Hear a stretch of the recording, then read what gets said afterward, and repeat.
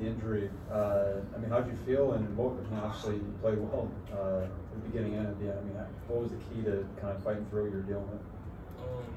I was sore, but I could play, so I was just gonna play. I wasn't gonna try to play no different than I usually do. As far as my performance, I just feel like I had a rough start shooting the ball to the season, and they scouted that, they seen that, and they felt like they could take shots. So y'all really had to grind out throughout the second half and down the stretch. What was the message kind of in the huddle after, especially after South Dakota State took that 51-50 lead? What was the message?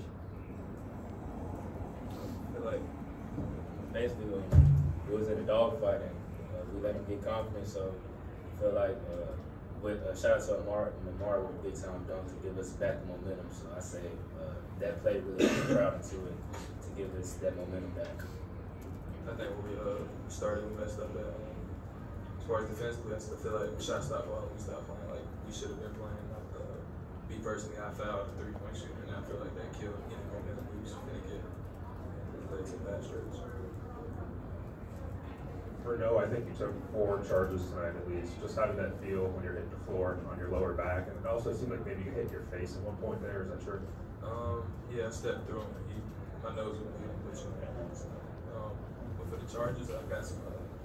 Clark got me some. Trainer got me some new tight pass. I really ain't feel it, so honestly, it was just taking the charge.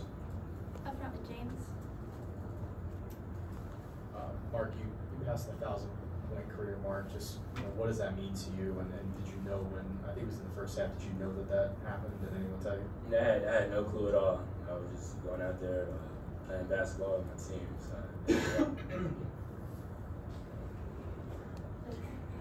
This is for both guys. What led to the lull? I mean, you guys were up 37-17. When you hit the 3, you banked it in, Mark. You guys were rolling. What do you think happened to allow them back in the game, both you guys? I say we got complacent, and it really showed. We got to do better at closing out games early and just closing out early, basically. And I feel like we didn't do really good at that. Yeah, so we got to keep our foot on the gas. Like I feel like we hit that, and then we stopped making something like I said earlier. I feel like we just got complacent on E. And then number 30, I think it was, hit some big shots. And we got to take away his opportunities. So. Kind of bouncing off that, what does a game like this kind of teach y'all as you're getting close to conference play about not taking your foot off the gas and finishing strong when you get a big lead? We gotta play everybody as if they're like the #1 team in the nation. That's how we gotta look at every game, even if it's a team that doesn't have as much hype as they do. We just gotta look at every team as like they're just as good as us, basically. Every possession matters, and I feel like we didn't show that tonight. Mark, when Noah's drawing charges like he was and playing defense like he was, how does that kind of energize the rest of the team and the rest of the defense? It gets the crowd into the game, and once you get the crowd in the game, that's like a big momentum swing, and it like gives you confidence that something big is going to happen on offense.